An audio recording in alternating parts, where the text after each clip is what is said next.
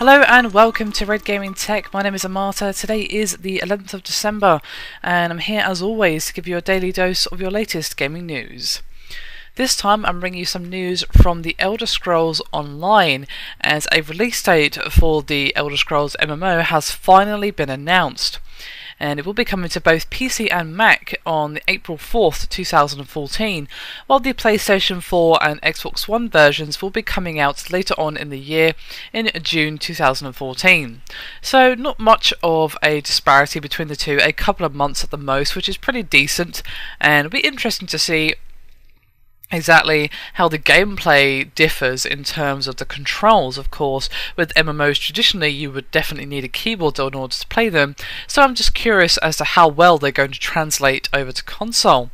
But alongside this information, Bethesda has also released a new gameplay trailer, which of course I will link in the description, which highlights the game's quote massive PvP system, allowing hundreds of players to fight together and against one another in a quest to claim the Ruby Throne. Game development is coming along very well, and that comes from game director Matt Ferror in a new blog posted on the official Elder Scrolls Online website. And he continued saying, quote, "We completed major systems development and are focusing on making this Elder Scrolls game you expect, polishing the hundreds and hundreds of hours of content, making combat even more fun and responsive, fixing quest issues, and much, much more." Now, when he touched on the topic of why the console versions will be released 2 months later, Ferror had this to say, quote, "Worldwide demand for the Elder Scrolls Online is extraordinarily high. This means we need to do a staggered rollout of the different versions of the game to spread out the initial service load and ensure an enjoyable, smooth gameplay experience. It's not only a game we are launching, it is a large online service as well, and our number one priority is to ensure a trouble-free, stable rollout for everyone." So there you have it, we finally have a release date for both the PC, Mac and console versions of the Elder Scrolls MMO. Now, what do I think? Well, I think that this is going to be an interesting experiment as to how well this is going to work on console.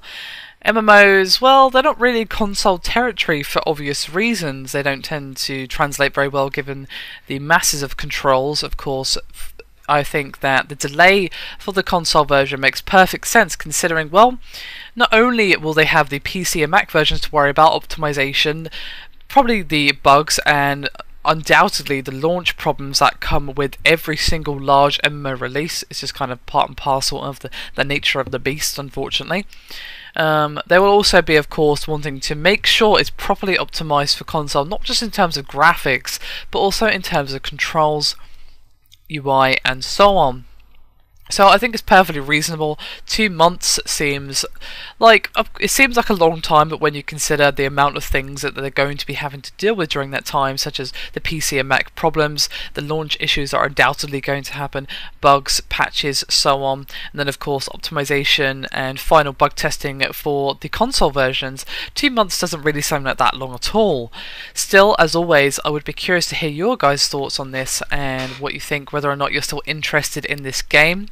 Personally, well, it has a monthly subscription, so I'm kind of half and half. I've talked a little bit about that before, so I don't want to discuss that too much, but it has kind of put me off dipping into the game. I'm going to be quite honest. Subscription MMOs are something that I literally just don't have time for, so I may have a look at it, but that kind of depends.